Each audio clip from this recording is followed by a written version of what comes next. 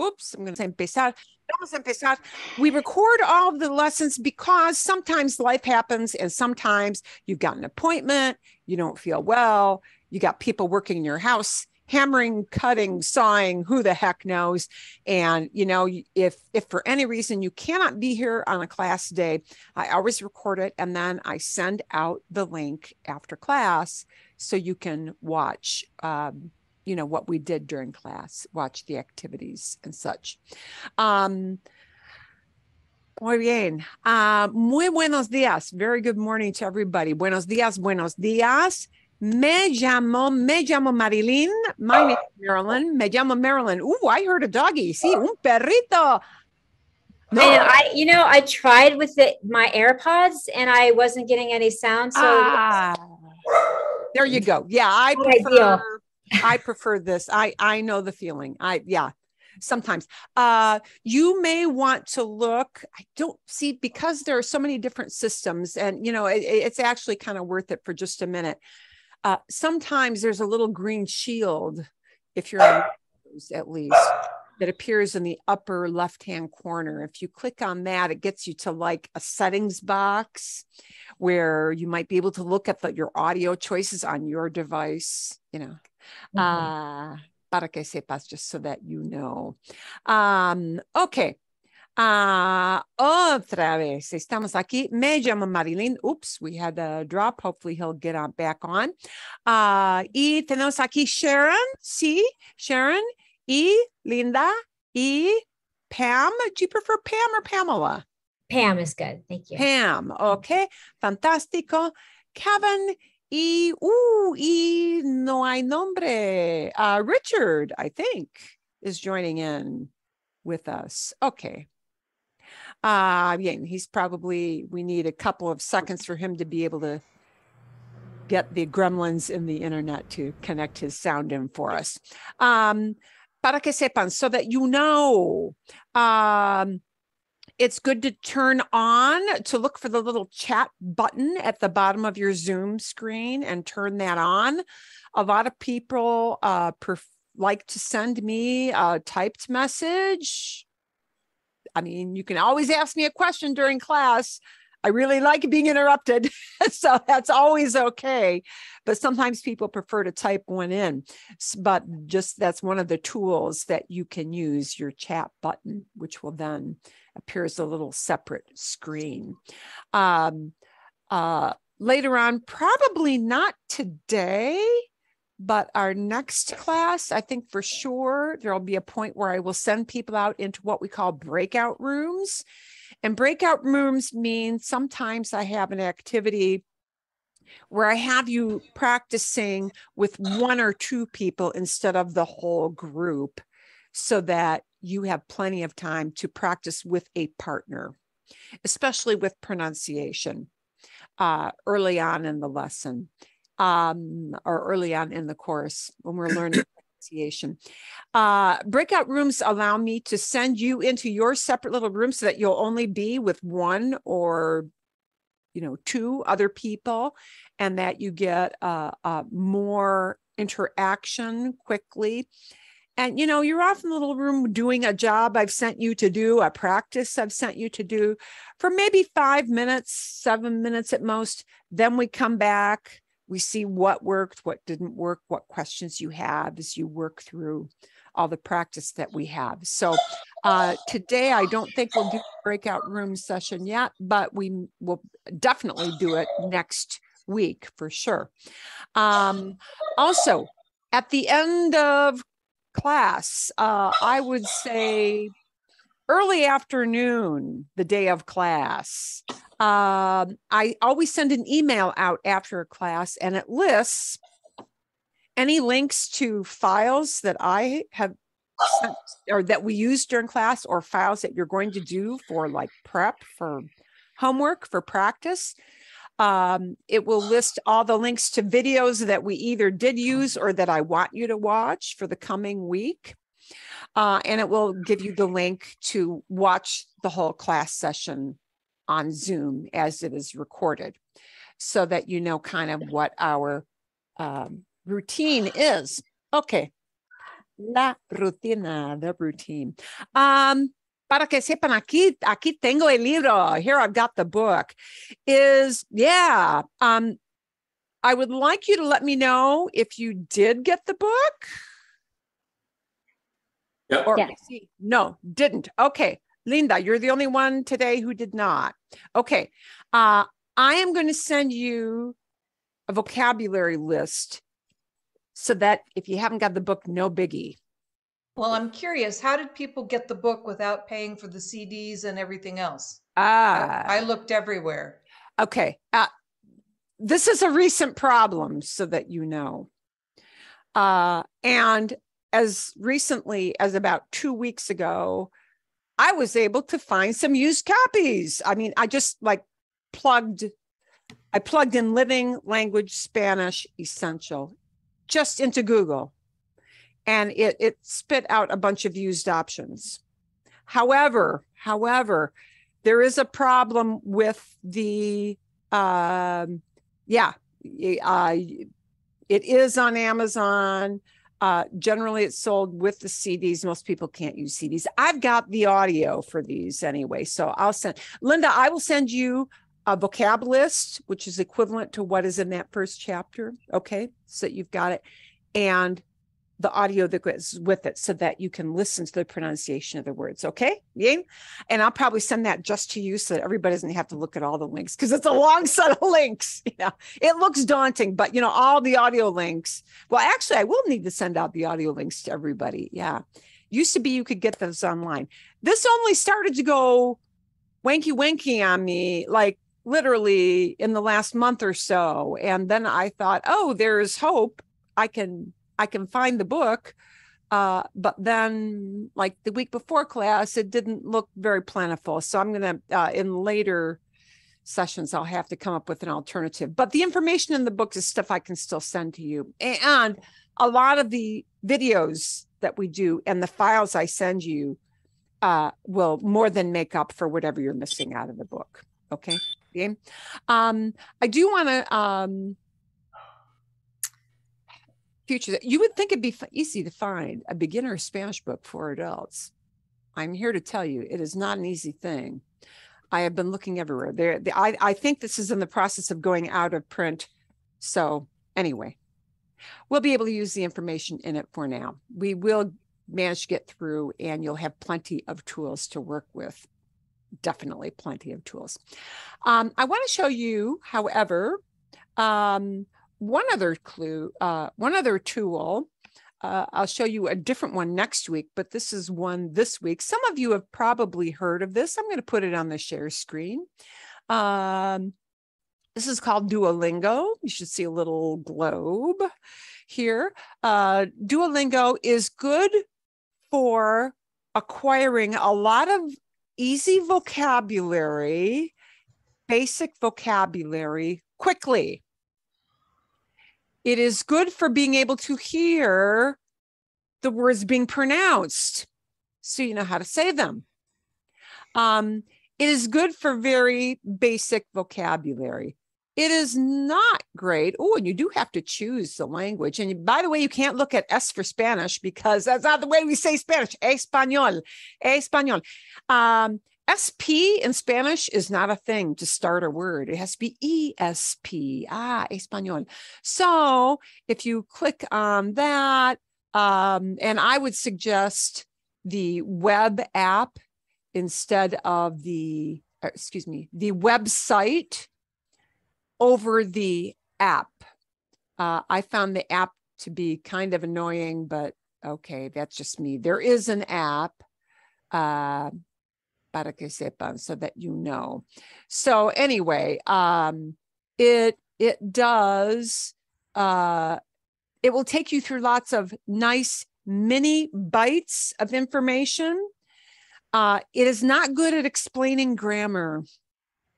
Duolingo is kind of lousy at explaining grammar if you're the type of person who likes that. But it is very good at allowing you to do very mini bite, like 5-minute lessons. If all you have time for is 5 minutes every day, go do that for 5 minutes a day. Okay.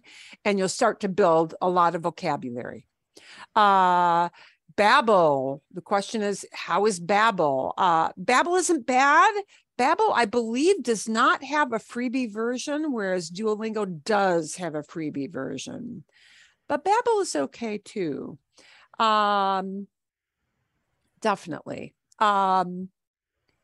The software recognition, the voice recognition with Duolingo is getting better, not perfect. Sometimes you can say a word perfectly and it will count you as wrong. It will ding you. Really? Why? Sometimes you can mispronounce something and it says you're good to go when you're really not. So I always take the voice recognition for it listening to you if you speak into Duolingo with a grain of salt. But we'll take all those little speed bumps as we go along. Okay. There is a second site I'm going to tell you about next week, but Duolingo is the one I want you to know about today.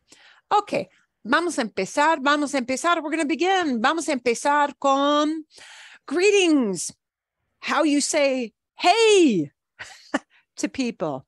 And fortunately or unfortunately, of course, there are lots of different ways to greet people in English and in Spanish, right? So we're going to get our feet wet today with a little bit of just some basic phrases that are good to know. We're also going to get our feet wet with explanations of how you say you. Well, shouldn't that be obvious? But it isn't necessarily. And how you say you becomes important.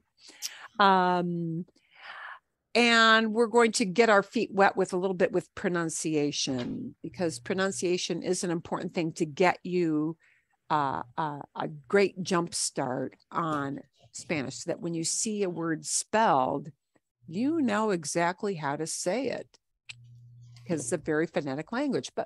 Pero vamos a empezar aquí con ¿cómo se dice en español? ¿Cómo se dice en español? How do I say? And the way I would like you guys to ask me when you want to know a word and you want to interrupt me, because that's okay to do that. The way you ask, how do you say is ¿cómo se dice?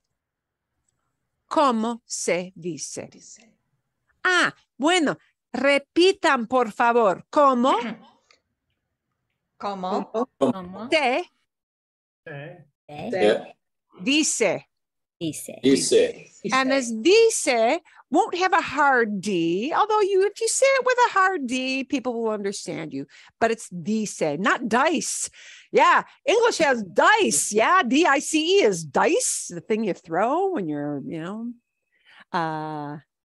playing a board game. Okay, but dice. In Spanish, we pronounce like almost every letter, almost all the time. You pronounce like 97% of every letter you see. Yeah. There are a couple of silent letters in Spanish, but very few. So how do you say is really expressed in Spanish with the idea of how does one say? ¿Cómo se dice? Okay. Por ejemplo, ¿cómo se dice cell phone? ¿Cómo se dice cell phone? And I would answer back to you, se dice, one says, se dice celular. Celular. Sí, se dice, one says, se dice celular. ¿Sí? Se dice celular. En Latinoamérica, muy importante, en México se dice celular. En Latinoamérica se dice celular. En el Caribe, in the Caribbean, okay, many people in the Caribbean speak Spanish, se dice celular. En España no se dice celular. In Spanish, they don't say celular. En España se dice móvil. Móvil. M-O-V-I-L, móvil. Móvil. Móvil. Móvil. ¿Por qué se dice móvil? Why do they say móvil? ¿Por qué? Why? ¿Por qué se dice móvil en España, pero celular en México, Perú, Colombia, Argentina, Chile, etcétera, Bolivia, Ecuador? No sé. Okay, because there are 20 different. Yeah, I don't know. Well, yes, I kind of do know why. Because the Brits say mobile, and the Spaniards follow the Brits for certain words, just like the Brits follow British English for certain words. So just as people in Britain or Australia or New Zealand or, well, limitedly in Canada, sometimes in Canada, may have different English words for the same thing. That happens in Spanish too, and it happens quite a lot. It's one of the slightly frustrating things for some people who are students of Spanish. There will be great variation in certain words between Spain and Latin America, between Northern Mexico and Central Mexico and Southern Mexico. So even regionally within the same country, sometimes there will be different words used for different things. That will not be a huge problem for you, okay? But just so that you know, one of your mini homeworks for next week is I want you to play Stump the Teacher. And you may very well stump me if you pick some item that I don't know word. Pick some item. Please don't make it like a hex nut. Because I'm going to tell you, I'm not good with the whole, itty bitty tool thing. Pick some common thing off your desk, out of your kitchen, something, and bring it to class. And I want you to ask me, ¿Cómo se dice? And use the English word. ¿Cómo se dice book? ¿Cómo se dice book en español? And I will answer you. Se dice libro. Libro. Okay, bien? So your first mini assignment is grab an item that's handy around and ask me next week. ¿Cómo se dice? How do you say? ¿Cómo se dice? Okay. ¿Cómo se dice en español? And we're going to be looking now at greetings. Saludos y despedidos. Saludos means greetings. Despedidos means ways of saying goodbye, taking your leave, going away, greeting people and saying goodbye. Okay. Your first impressions always matter. Okay. Fácil. There are going to be certain things that are easy to learn to say. And the first one is hi, which is very genetic. We're going to talk, though, a little bit about like formal versus informal, because that becomes a thing later on in certain areas. But super overall, the way to say hi or hello is hola. Hola. Repitan, por favor. Hola. Hola. Hola. Hola. Hola. No se pronuncia la H. You don't pronounce an H. H, as in French, H is silent. It is a silent letter. It is not, the only way you do pronounce an H is if it is the very specific combination of CH. CH does get a pronunciation, but it gets the same one that you're used to in English. Ch, ch, ch, ch. So not hard. But if you don't have a ch, ch, ch, if you just have an H, muda, muda, it is silent. So, hola, hola. Hola can be used with anybody at any time. It is neither formal nor informal. It is just general. Hola. Okay. For now, our other greetings depend on what time of day it is. And the good morning or good day until noon. Any of these hours, I got to look at, any of these morning hours, from when you wake up until noon, classify go in the category of good day, good morning, buenos dias. Bueno, and it's plural. You're actually wishing somebody good days. Okay. Buenos días. Repitan, por favor. Buenos. Buenos. Buenos. And of course, when you hear people running it together, it'll be buenos días. Buenos días. Buenos días. Buenos días. Buenos días. Buenos días. Después del mediodía, afternoon, to say good afternoon is related to buenos días, but instead of buenos with an o sound, we get buenas with an a sound. Buenas tardes. Good afternoon. Tardes. Buenas tardes. Buenas tardes. Buenas tardes. From Buenas noon tardes. till sunset. Notice I did not say, buenas tardes is not just noon until 6. Buenas tardes, if there is still light, Buenas tardes. buenas tardes may still be going on now. If it is still light in, July at the height of summer, buenas tardes may still be going on. Yeah, then. It is literally driven by the last light of day. Okay, so if you can see sunlight out, people will still be saying buenas tardes. Okay, buenas tardes. And again, it is plural, buena. And we'll take a look a little later on what happens with plurals, how we make things plural. Buenas tardes. Okay. Buenas tardes. Buenas tardes. Buenas tardes. Buenas tardes. Okay. Bien. Vamos.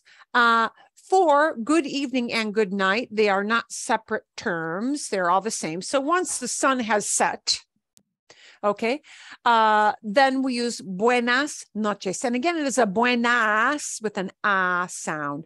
Buenas noches. Buenas noches. Noches. Buenas noches. Good evening or good night. Buenas noches. Okay. So literally you're saying good days, good afternoons, good nights, good evenings, all of them. Bien. You may wonder, why is it buenos días with an o sound, but buenas tardes and buenas noches? Why do we flip that to an a? And we do, and that is important because the word good, bueno or buenos in the plural form, has to look at the noun it's talking about to get its correct form. Okay. All nouns in Spanish, this will be one of the frustrating things early on, but you'll get used to it. All nouns, all people, places, things, not just people, not just animals, all things, all names for things fall into either the masculine gender or the feminine gender. Okay. El libro is a masculine word. It does not mean this is a boy. It's just a masculine word. It's a gender category. Okay. So días is a masculine noun. Tardes is a feminine noun. Noches is a feminine noun. All the words that describe that noun have to be in the same form that noun is in. It's kind of like putting Lego pieces together. They have to fit, they have to fall into place. So that's why we have buenos días with an buenos, but buenas tardes, buenas noches. ¿Ok? ¿Está bien? Ok. Vamos a ver con el reloj. With my clock. If this is the time, folks, what greeting would I have for people at this time? PM. Buenas tardes. Buenas tardes. Buenas tardes. Muy bien. Fantástico. If this is the time, AM. Buenos días. Buenos días. Buenos días. Okay, fantástico. If this is the time, PM. Buenas noches. Buenas noches. Buenas noches. Buenas. Yeah, by 9 o'clock, the sun is down. Buenas noches. See? Buenas noches. Buenas noches. Okay, está bien. You may hear people shorten buenos dias to a singular idea, meaning we take off the S from dias and we take off the OS from buenos. So you may hear people saying buen dia, buen dia. So if you hear people respond to buenos dias with buen dia, they're not correcting you. It's just a different way, a slightly different way of saying good morning, right? Making it singular, buen dia, buen dia. And why do people do that? They'll say, I don't know, maybe just to make it shorter, briefer, kind of slangy like, yeah, buen dia, but that's okay. Is that only for Buenos Dias? Perdón? Is that only for Buenos Dias? Like Nachos Tardes or Noche? What for buenos dias? It's No, I mean when they shorten it to Buen Dia, do they only do that for Buen Dia? Oh yeah, just buen dia. Yeah, you don't hear buena tarde. You don't hear buena noche. Buena pregunta. Good question. See, it's always buenas tardes. Now I am going to tell you this: people, when they respond back to you, may shorten it to buenas. They may do that. Ooh, yeah. So, buenas tardes. And they may look at you, buenas, buenas, okay? And again, they're just shortening their communication. That happens, okay? You know, we have variations in English all the time too with what we do. But see, buen dia is okay. Buena tarde, not so much, yeah. Okay, vale.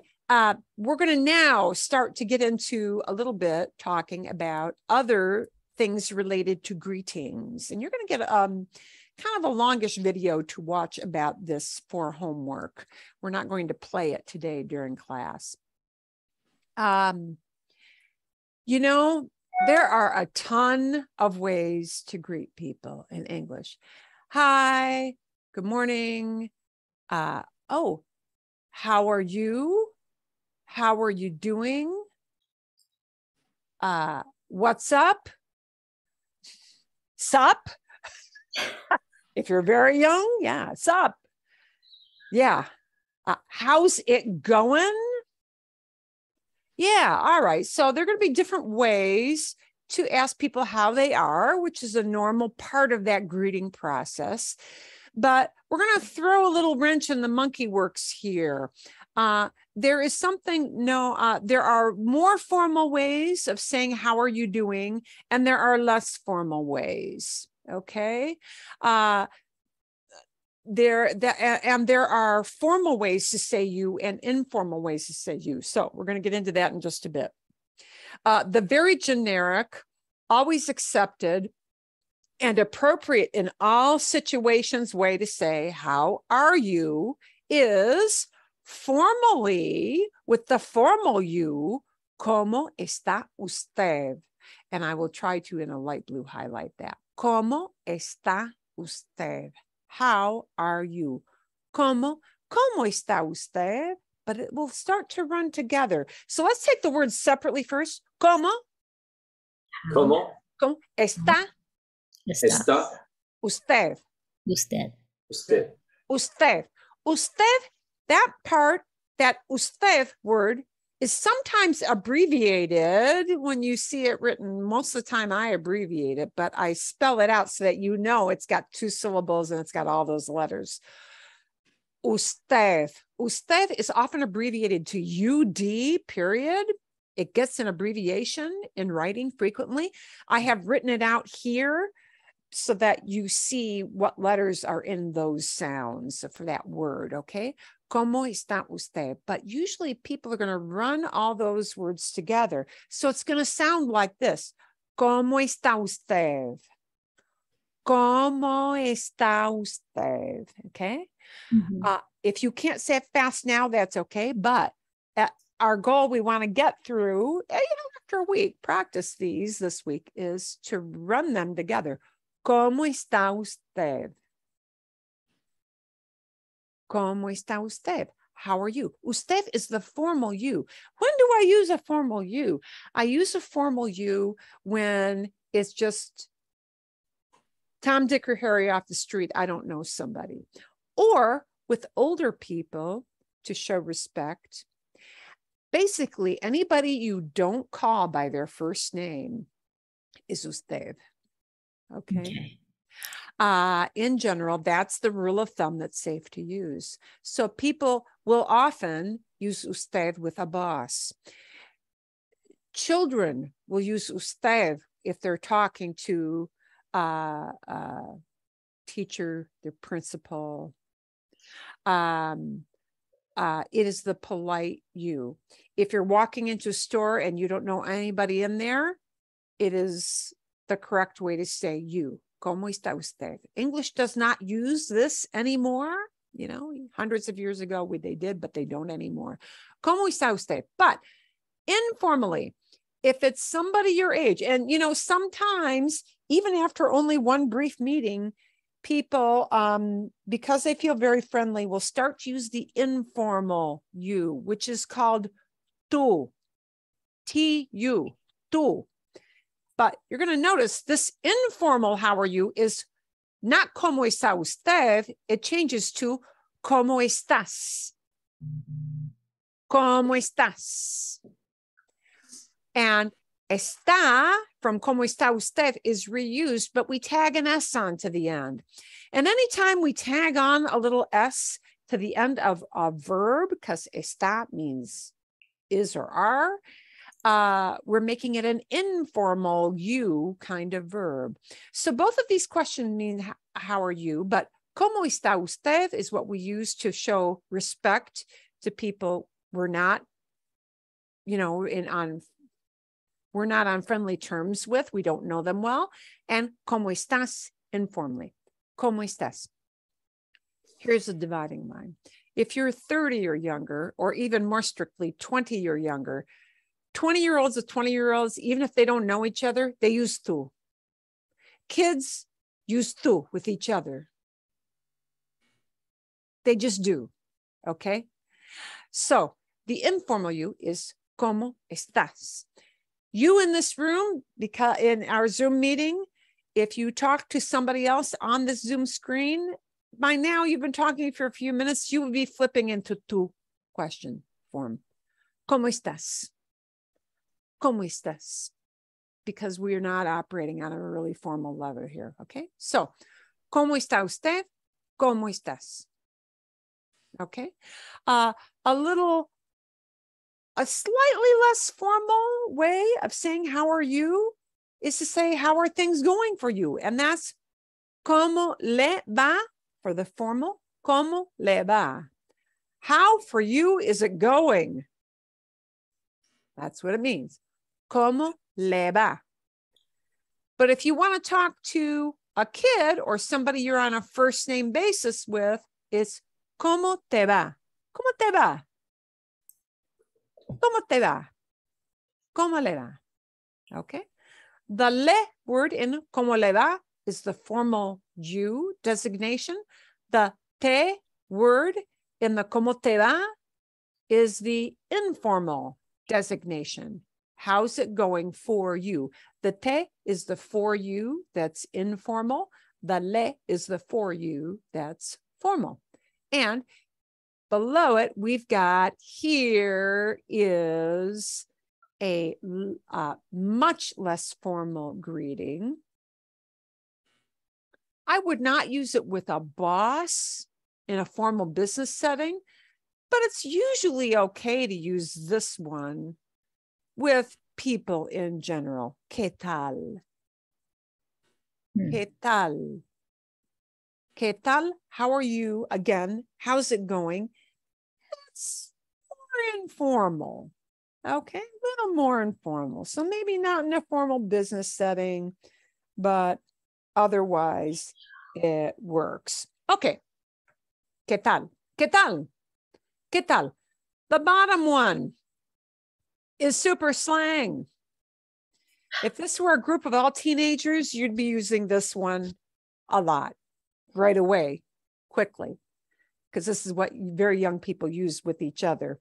It is super informal. It is not appropriate in a store setting unless you know the person behind the counter. Yeah.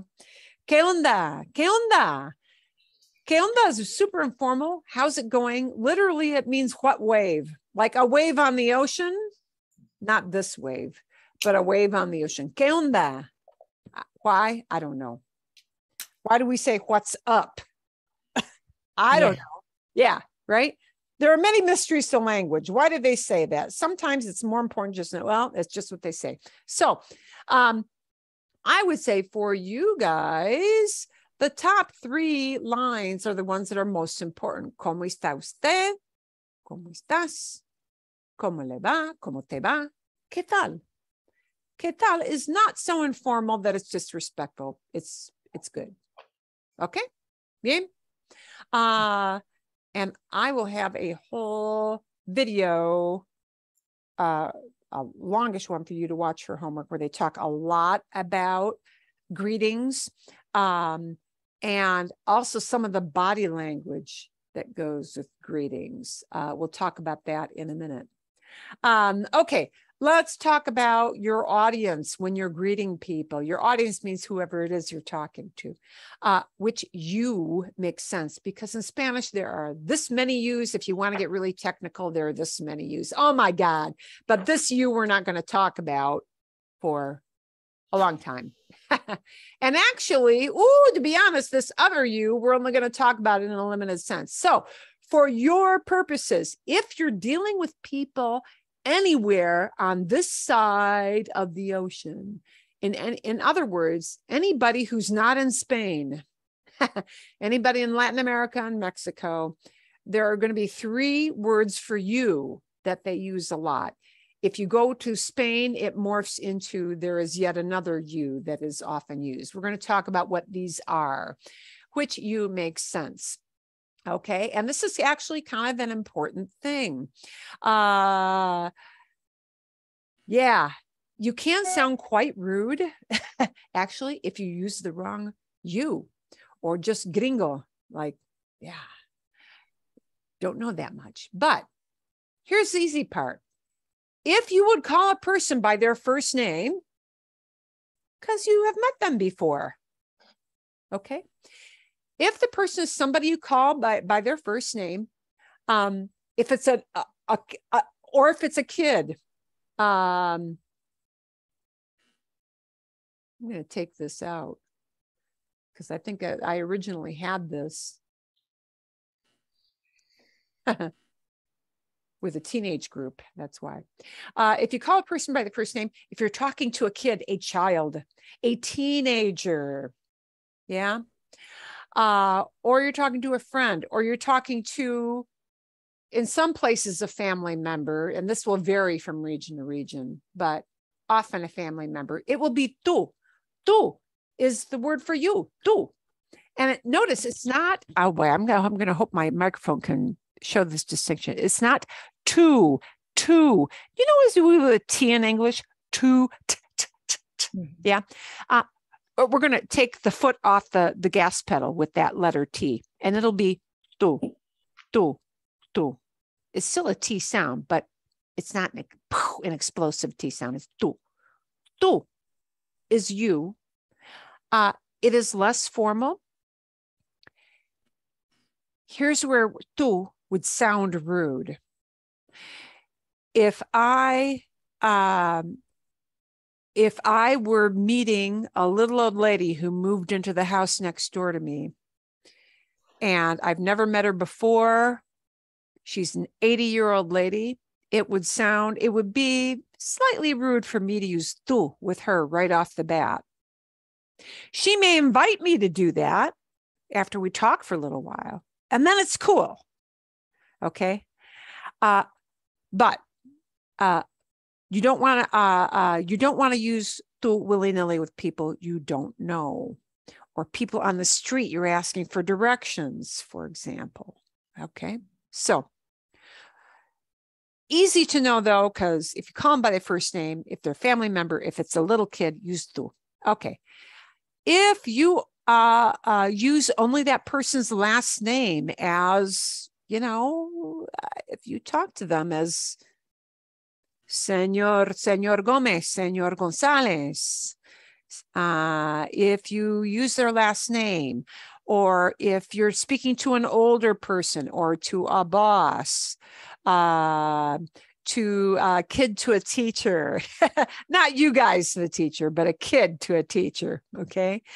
Or if you're talking to workers in a store, anybody helping you in a store setting, usted is the go word, okay? That's the you word that you want, usted, usted.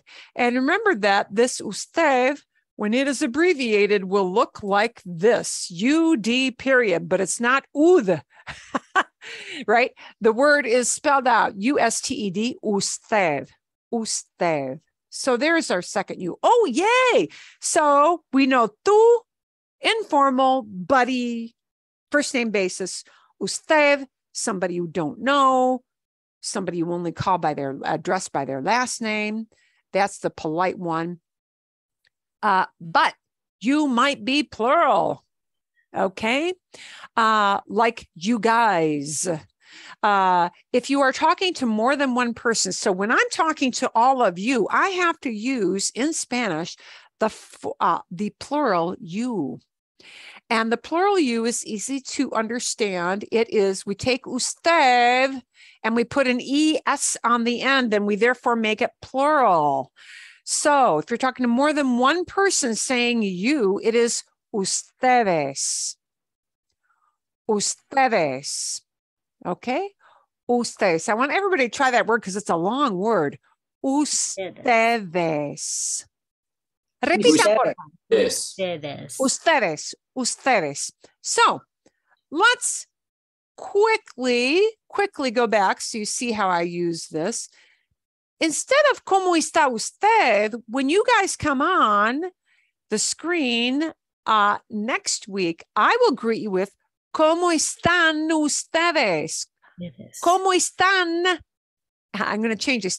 ¿Cómo están ustedes? ¿Cómo están ustedes? I can't talk to a screen full of faces and say, ¿Cómo estás? How are you? One person, because there's more than one you on the screen. Yeah. So it's going to become ¿Cómo están ustedes? ¿Cómo están ustedes? So what you need to know for right now is that there is a plural, like us saying you all or y'all, if you live in a certain part of the United States. Yeah. Y'all know what I mean. Yeah. That y'all. And that ustedes is the y'all of the Latino world. Ustedes. Now, technically, there is a less formal and informal you guys, just so that you know what this word is, because you may from time to time hear it. Vosotros. Vosotros is you guys, like ustedes is you guys. It's a plural you, but it's the vosotros is the plural of tú. Mm-hmm. It's the informal you guys. Vosotros is used all over Spain all the time when you talk to a group, okay? But people in Latin America do not use vosotros. They don't like it. They don't use it. You don't need it. You do need it if you go to Spain, okay? Because it will be used there. So, all right. So I will be sending you this little screen. So all these little screens you see today, you don't have to copy notes from it. You can just download it into your computer when I send the link. Okay. You don't need to worry too much. You do need to know that it exists because you might hear somebody from Spain using it, but you'll be using ustedes. Okay. We want to go through some polite words as well. Be polite. Cortés. Cortés means polite. Educado means polite. Es importante. It's important. Here are some very helpful words to know for being polite. Polite responses. The way we say please is por favor. Por favor. Por favor. Repitan, por favor. Por favor. Por favor. Por favor is liberally sprinkled. Sometimes, Bye. Sometimes you will hear people shorten por favor to this, porfa. Porfa is less formal, but you do hear people using it, okay? It's a shortened up way of expressing the exact same idea of por favor. Por favor is used way more in Spanish, I think, than it is in English. It is really important to sprinkle any request, any question you have to anyone you don't know where you're asking for help with por favor, because por favor will open lots of doors for you. It signals you as being a polite person, okay? Some Americans, unfortunately, carry with us the ugly American label of being not showing sufficient levels of courtesy. So don't be one of those people. Or because we are frustrated or, upset because we're lost or upset about some situation and asking for help, we forget. But it's important to always remember por favor. The thank you word most people around here know because they hear it a lot. Gracias. Gracias. Gracias. Thank you. Okay. Muchas gracias is just thank you very much. Muchas gracias, right? The you're welcome word. Actually, there's more than one way to say you're welcome, but this is the most common one, de nada. The response to gracias, thank you, is you're welcome. De nada. De nada. De nada is literally of nothing, like us saying think nothing of it, right? As a response, which someone may give you in English, right? You may also hear people saying something like por nada. Yeah. You may hear them saying no hay de qué. My Spanish keyboard didn't kick in. Let's plug that in. Those all mean you're welcome. But the easiest one for you to kind of memorize as a chunk of words is de nada, de nada, de nada, por nada. Bien? Okay. Now, here is a golden word. Let's put a star by this golden word. It is so important. This is like right up there in importance with the please words. So we're going to star these two. We're going to star them, asterisk them. Okay. When you want to get someone's attention, when you are, por example, you walk into a store and you would like to get the attention of the clerk, always begin with this word, disculpe, disculpe. This word you don't hear a lot emphasized in like chit chat, but it is important. Disculpe. Disculpe. Ever heard of somebody being culpable? Culpable is the same, Latin to English thing. Ooh, and that culp fits into this culp. Disculpe. Disculpe. Culpable means you're guilty. Yeah. Disculpe is excuse me. And this is the excuse me that you use to get someone's attention in a very polite way.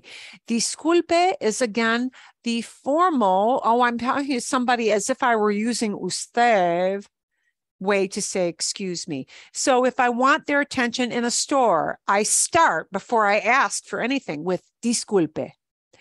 If I am lost and I've got my tourist map and I need somebody to help me with directions, the very first thing I say is disculpe, excuse me. Yeah. Anytime you're asking for something, this is the polite way to start. And then people know, oh, little red flag, someone's going to ask me something, and they're being polite. Disculpe gets you a lot of good attention and creates goodwill. The informal form of it is disculpa instead of disculpe with an a smile, at the end. It's disculpa with an a at the end. Probably you want disculpe, because probably if you're saying disculpe, you're in a store, you're on the street, you're probably talking to somebody you don't know very well. Okay. But we use this to get someone's attention and to say, excuse me. There are other ways to say, excuse me, in slightly different situations. Let's say you bump into somebody on the metro, on subway, on a bus, on the street. You're packed into the el metro en la Ciudad de Mexico. You're in Mexico City. You're in the subway, and you are pressed together like sardines. God forbid, but that does happen. And you jostle into somebody. That kind of excuse me, not the excuse me if I want to get your attention because I want to ask you a question, but the true pardon me. Ooh, I did an oops. Is perdón, which sounds a lot like pardon, right? Perdón, pardon me, perdón, perdón. Okay, and an alternative to perdón, especially if you're asking to be excused from a meeting, like you get up to leave a meeting, is con permiso. Or, for example, in that I'm packed into the subway and this is my stop. I got 5 people. I got to squeeze by to get out at my stop. I might say perdón, or I might say con permiso. Con permiso. Con permiso literally means with permission. So that's the excuse me of, hey, coming through, pardon me, pardon my big body taking up room here, that kind of thing. Okay. So getting their attention to ask a question, disculpe, but the excuse me, like I bumped into you, or I need to move past you, or I need to walk in front of you, is con permiso or perdón. Okay. ¿Está bien? Okay. Ways to say goodbye. There are lots of them. But here are some brief ones. Adios. Adios. Everybody knows. Adios is goodbye, of course. Adios. Adios. Another one, a little less formal, but people use this one all the time, informal and in informal settings. Nos vemos. Nos vemos is like saying see you later, right? Nos vemos is less final than adios. Okay. Nos vemos is when often you're going to see the person again. Yeah. Nos vemos literally means we'll see each other. Nos vemos. All right. Another way of saying see you later is hasta luego, which literally means until later. Hasta luego. Or hasta mañana, until tomorrow. Yeah, if you're gonna see that person tomorrow. So those are all ways of saying, taking your leave, saying goodbye. Okay. Okay. Vale. I will be sending this video to you to watch with Maya and Jaime, Jim. It is kind of longish, but it talks a lot about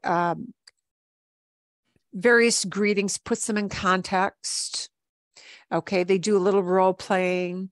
So I do want you to go ahead and watch that during the next week. I will send you the link to this, but this is what they look like. I want you to notice there is a thing that will happen, the kissy thing. And that kind of got cut short with COVID a bit. Perdón. It got cut short a little bit with COVID, but I think it is coming back because people just can't give that up. There is a lot more physical contact in Latin culture, and not meeting somebody sometimes meeting somebody for the first time. Yeah, sometimes that kissy, like air kiss, really. You're not like planning a big, wet, sloppy one. Women greeting other women, or women greeting men. It is common to do the air kiss, like, yeah, just pass on each side. They will show you how that happens with two people. It is not a big sloppy wet kiss. It is just, yeah. And you're really kissing into the air. But that is what people do. With men, it's the handshake. Man to man, it's the handshake. See? And they'll talk to you a little bit about that. When you watch the video with Maya and Jim about greetings and goodbyes in Spanish, there will be a few segments of the video where they're going to have some very long introductions, introducing themselves. And that stuff gets a little bit long. You can kind of fast forward through some of those. Okay. But, okay. Bien. Vamos. We're going to go into the next item here. Okay. ¿Alguna pregunta? Any kind of question? Any kind of question on what we did in greetings so far? Sí o no? No? No? Okay. We're going to talk about how to talk about yourself, how to introduce yourself. Yeah. And then you're all going to introduce. Yeah, you'll introduce each other. Yeah. The way we introduce people. Okay. The way we ask for people's names. What's his name? What's her name? What's your name? Okay. Wow. Look at all these questions. Here's the way you ask, what is your name? And since it's got usted, this is which kind of you? It's the formal you. So this is when you're not talking to a little kid. Yeah. You're talking to another adult that you truly don't know. ¿Cómo se llama usted? Just like ¿Cómo está usted? How are you? Is how are you? You're asking kind of generally after their health. How are they doing? It would ask for an introduction, right? ¿Cómo se llama usted? So let's isolate these. ¿Cómo se? ¿Cómo se? Right? Bueno, repitan. ¿Cómo se? ¿Cómo se? ¿Cómo se? Now, this se is going to roll into this word. When you see this written out, it looks like llama, the animal. And it could be that, but this is pronounced llama, llama. And this L can be pronounced, boy, this L, this double L, by the way, that's considered a single letter. In Spanish, it's an oddball thing about their alphabet. The double L, depending on the region, the country you're in, it might alter a little bit, but people will always understand you no matter which variation you use. That double L can be pronounced like a y, like an English Y, or as I do, it's got a very slight, teeny, tiny j before the Y. ¿Cómo se llama? ¿Cómo se llama? But any variation in there, in between the y and the j, is okay. Okay? ¿Cómo se llama usted? ¿Cómo se llama? Llama usted. What's your name? The extreme of ¿Cómo se llama? Is the Argentine Buenos Aires pronunciation, which is not llama or llama, but llama, llama, like Dr. Zhivago. ¿Cómo se llama? Llama. That is only used in Buenos Aires, okay? Not in other parts of the Spanish-speaking world. So while people understand it, it sounds like to other Spanish speakers, ¿Cómo se llama? Sounds pretty exotic, and it automatically tags you as, ooh, are you from Buenos Aires? So you probably, unless you're going to travel to Buenos Aires, in which case, of course, it's great to use it. You probably want to keep it in that Y to the slightly J with Y sound. ¿Cómo se llama usted? ¿Cómo se llama usted? Okay. Today, we're going to use ¿Cómo se llama usted? Because we don't know each other super well yet. But From here on out, because we have met for one session, it would go into the informal. ¿Cómo te llamas? ¿Cómo te llamas? ¿Cómo te llamas? Bien? Okay. So there's the question. We'll look at the upper questions later. These are the two questions we're looking at right now. What is your name? ¿Cómo se llama usted? ¿Cómo te llamas? Okay. The way you answer that might be one of three things. Either me llamo with your name, me llamo Marilyn. Or I could choose, literally, me llamo is I call myself. Okay, literally. Do we ever in English say I call myself? No, you don't. No one does that. But it is commonly used in Spanish. Me llamo Marilyn. I could, just because I feel like it, use a slightly different combination of words to say the same idea. Mi nombre es. Mi nombre es is literally my name is, word for word. Mi nombre es Marilyn. I can introduce myself that way. Or I can identify myself by saying soy. Whoop, perdón. Or I can use soy. It doesn't want to let me get in there. Okay. A ver.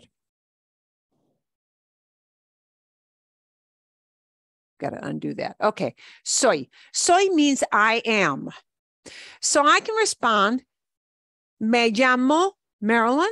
Mi nombre es Marilyn. Soy Marilyn.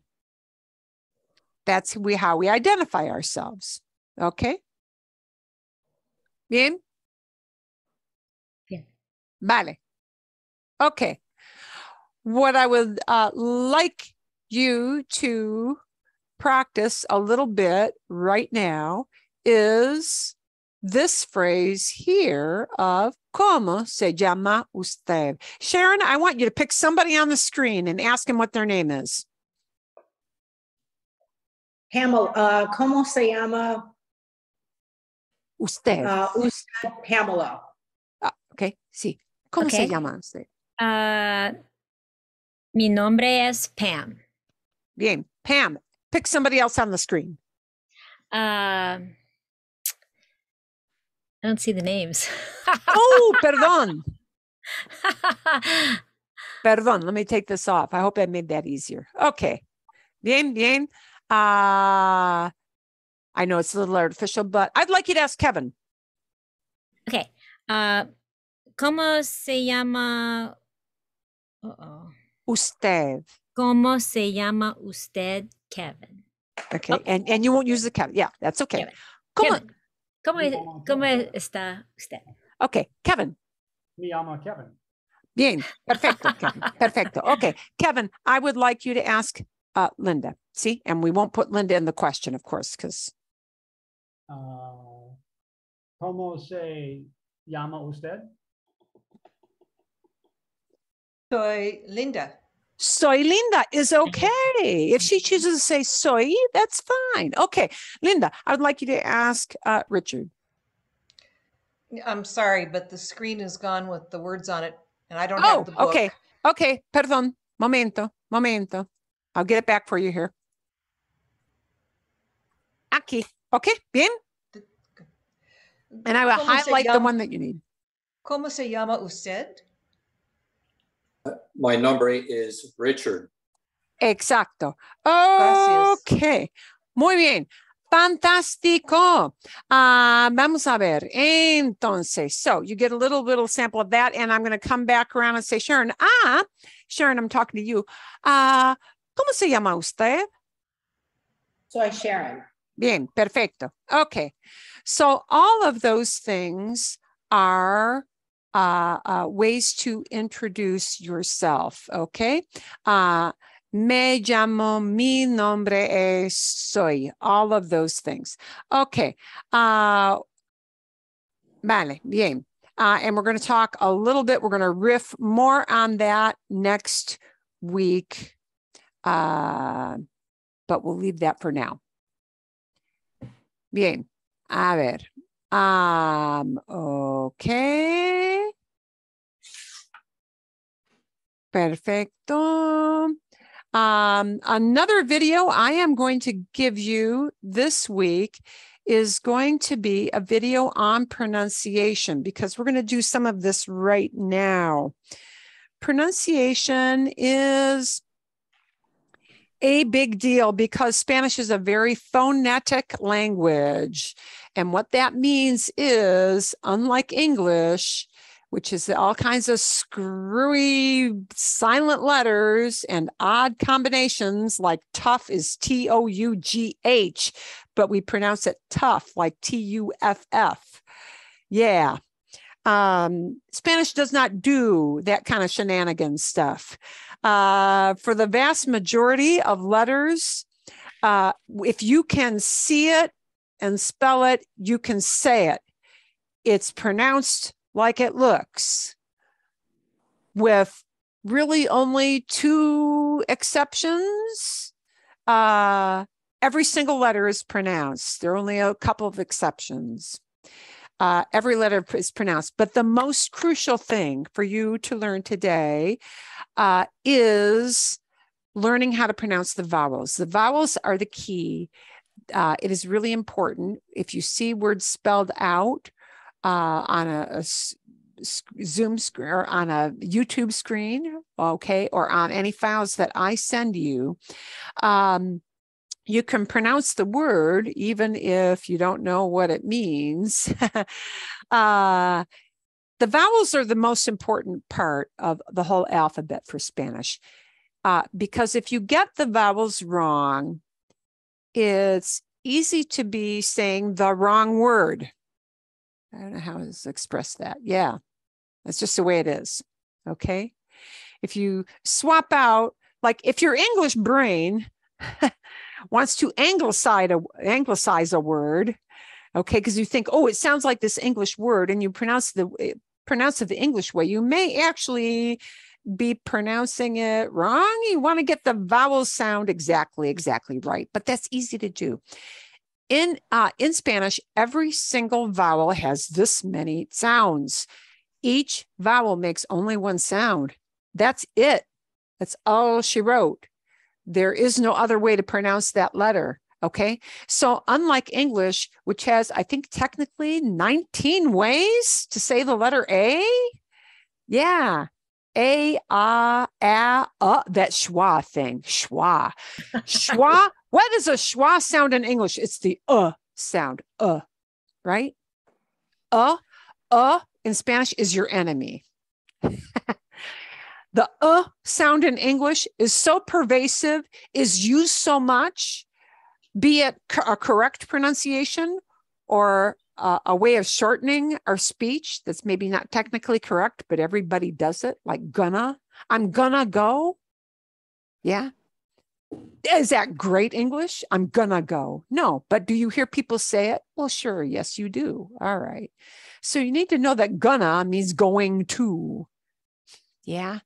But that sound, it boom, boom, boom. You want to do it because right now, our English brains, unless you have studied another language like Italian or French or maybe German, our English brains are so ingrained.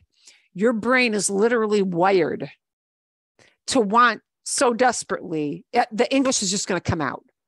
So it's a bit of work to fight that and to literally do the correct pronunciation of that letter or sound or vowel in Spanish. So you're going to get this list of practice words through the email, but we're going to take a quick look at just the vowels today. And I'm going to send you yet another video on how to pronounce the vowels, because it helps from you to hear it from me, and then it helps for you to hear it from somebody else with different examples.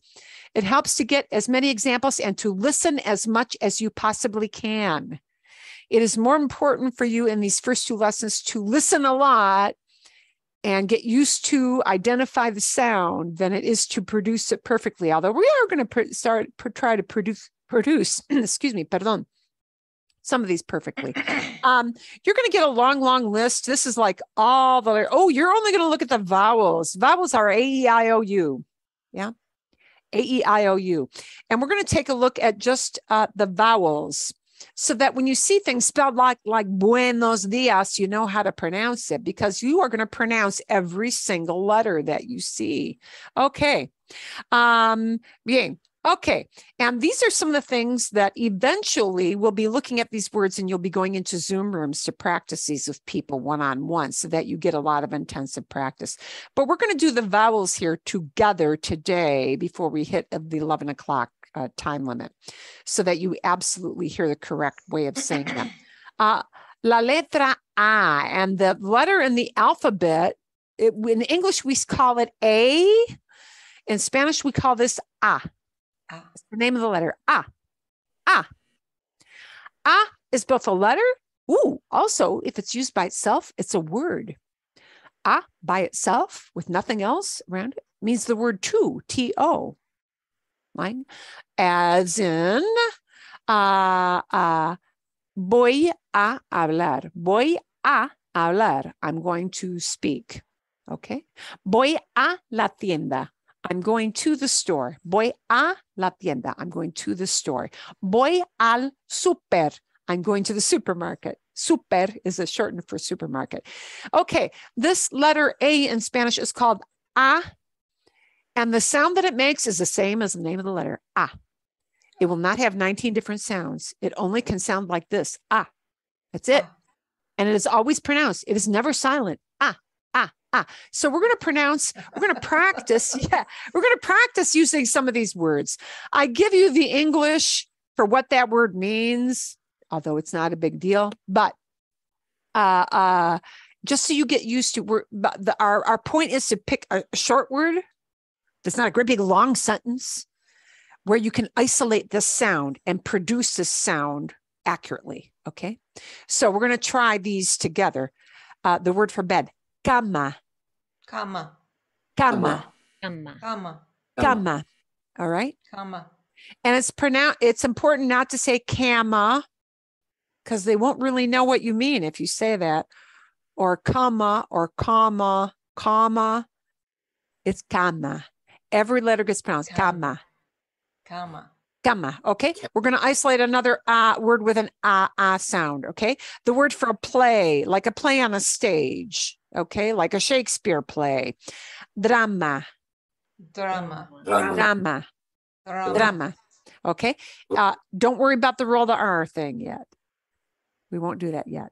There is a thing about rolling an R, but it's not a big deal yet today. Drama. Drama. Now we have a word for plant. Oh, you'll notice sometimes words are cognates. That means they sound like an English word and they mean what you think, but we're going to pronounce them the Spanish way, not the English way. So instead of plant, we say planta. Planta. Planta. Planta. Planta. Our objective with this is just to get that A sound wired into our brain. Planta, planta, planta. Planta. Never planta, planta, Planta. planta. Is like way back here. Like when you go to the doctor, that same okay? The way you say, hey, open this thing, open it up is abra. Abra. Abra. Abra. Abra. Abra la puerta, open the door. Abra la ventana, open the window. Abra, abra. Ooh, open, please. Abra, por favor. Abra, por favor. Bien. Okay, abra. Another isolated sound. Mapa. Mapa. Mapa. Mapa does mean Mapa. map, but it's pronounced not mappa, but mapa. Mapa. Mapa. And notice with our sounds, literally we do drop our jaw. Yeah, you open your mouth kind of a lot for that sound. Some people advocate that you practice words like this in front of a mirror and look at your mouth. Literally, how you move those mouth muscles and tongue muscles will matter. Okay, mapa. Oh, here is one word for eyeglasses. depending on where you live in the Spanish-speaking world, some people use a different word. But here's one word for glasses: gafas. Gafas. Gafas. Gafas. Gafas de sol would be sunglasses. Gafas. Gafas. Gafas. Okay. Here's a word for skinny. And it means like skinny. Skinny. Placa. Placa. Placa. Placa. Placa. Placa. Okay. Bien. Here's a word, one of the words for potato, because, oh, this is the Spain word for potato. Patata. Patata. Patata. Patata. If you're in Patata. Mexico, this will be more like this. Papa. Same thing. Same word. It's just shorter. Papa. Okay. Papa or patata. I think I put patata in because it makes you say more as. Patata. Patata. Patata. Bien. Patata. Oh, we hear this in some names of cities in the United States on the west part of our country. Santa, like Santa Barbara, Santa Clara. Yeah, but it's Santa. Santa. Santa. Santa. Santa means saint or Santa. holy. It's a feminine word. Santa. It's a feminine word. Okay. Here is the word for white. One of the words for white. Blanca. Blanca. Blanca. Bien. Here's another one with an sound. Calma. Calma. And you'll notice the L gets a little more of a lilt. Calma. Yeah, sí, bien. Casa. Bien. You'll notice, wow, not a whole lot of difference with those consonants yet, is there? They're kind of what you expect them to be so far. Okay. Here is another word, banda. Band, like a band that plays music. Okay, great. Let's seg over into this letter of the alphabet. This letter in English, we call it E, but in Spanish, it is not called E. In Spanish, this letter is called E. Kind of think of Happy Days TV show, Fonzie. But cut it short. Cut it real short. And that's the sound it makes 100% of the time. There is no such thing as a silent E in Spanish. So English words like flame, F-L-A-M-E, we have to pronounce every letter. There is no silent E. So every time you see an E, it has to be pronounced. Here's the word for hair, pelo.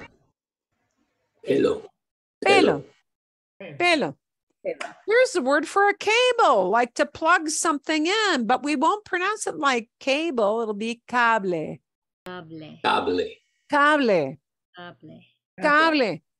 Here's a word that means center, or this also means like a downtown area. Okay, like the center of town. Centro. But always centro. This word has two meanings depending on the context. It can mean the direction, east. It can also mean this, like this phone, this book. Este.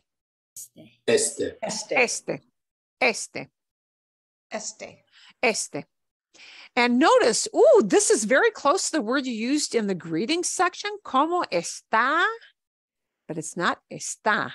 It's este. This thing. Okay, here's the word for brief, and it's got two E's. Breve.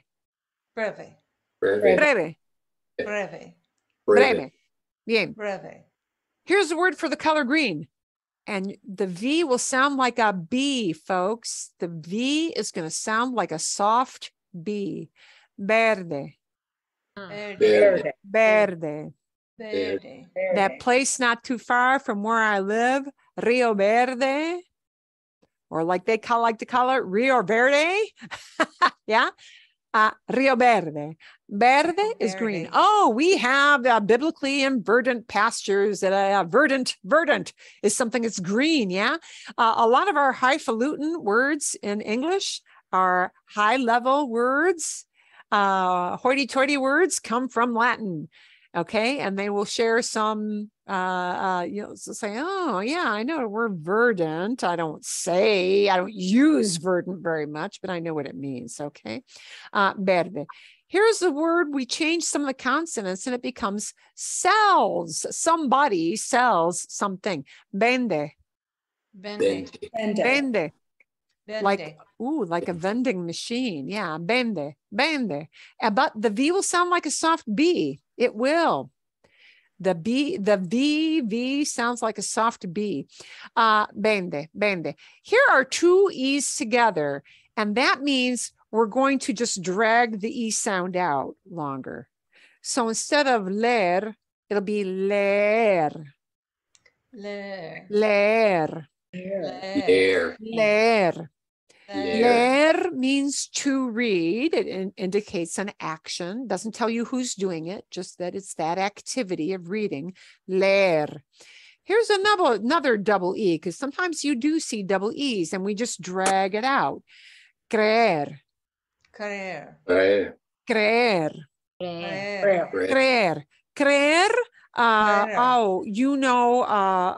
Credo is what somebody believes. Yeah, a statement of beliefs.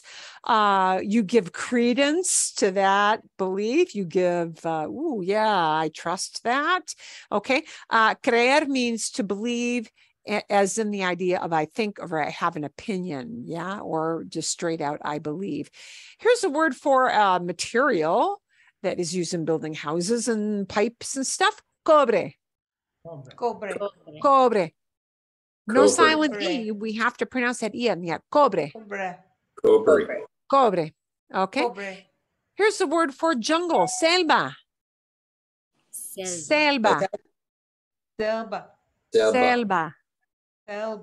Selva, right? And here's another one where the V is going to sound like a B because they always do. Venta. Venta is a sale, like on an item. An item is on sale. Venta. See? Venta. And here's another double E that is used a lot. The word for TV, the short word for TV. Tele. Bien? Tele. Okay. Tele. Bien. Here we go. Here's the next one. This letter is I in English. In Spanish, it is called E. This is E. This, guys, is not E. This is E. And that is the sound it makes. E. Okay. But it is short. It's not E. It's E. Short. Okay. Like the long E we have in free, but shorter. We cut it short. We cut our vowels short. We don't drag them out unless it's leer with two E's together, creer with two E's together, okay? Otherwise, we keep it short. So we're going to pronounce that E sound here. Libre. Okay, the word for free. Somebody is free. Not an item is free, but a person is free. Libre, okay? Gris. Gris, it's that color. Gris. The word for yes, sí. Okay. The word for me. Mi casa, su casa. Yeah, you've probably heard that. Mi casa, su casa. My house is your house. Yeah. Okay. The word for paints. Pinta. The word for private. Privado. Oh, you are recycling your sound again. Privado. Here is the word for the month of the year. Abril.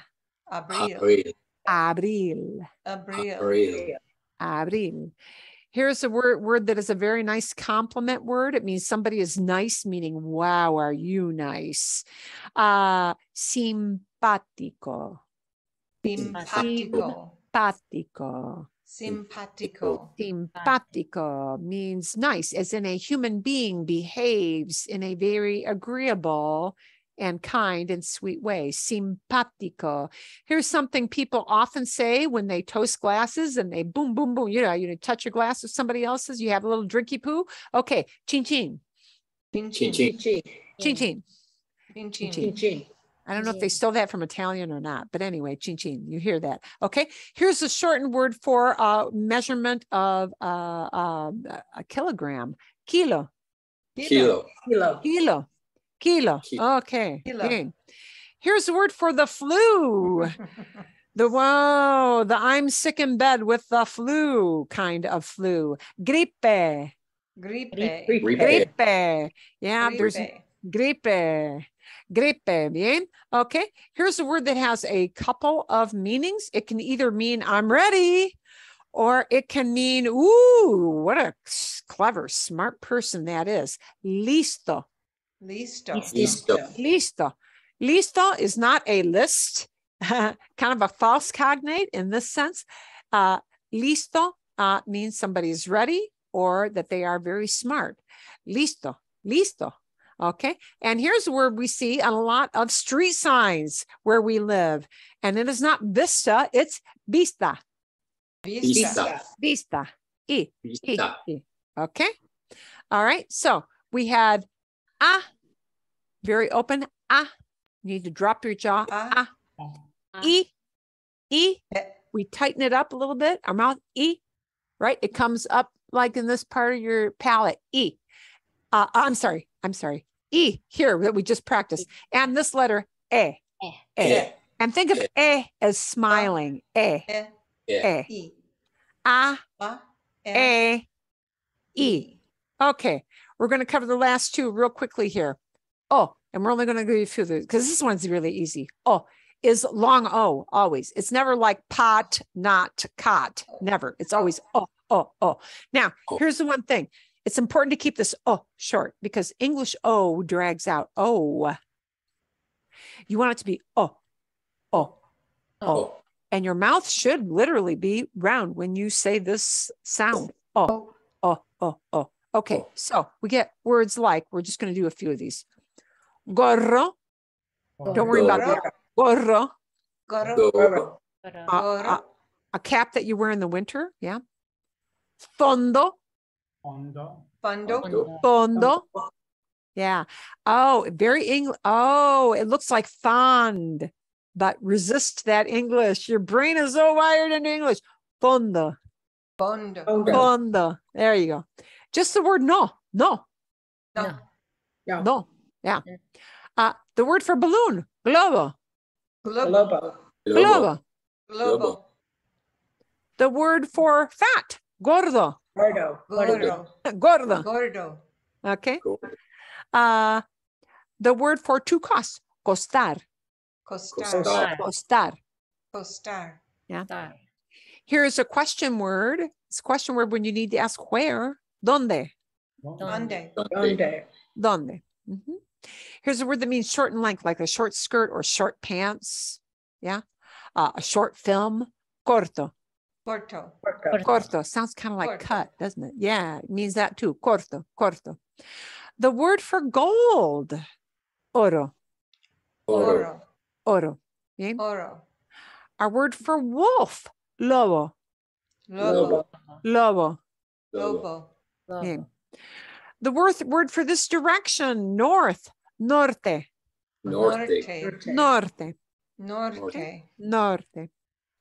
Our word for the sun. Sol.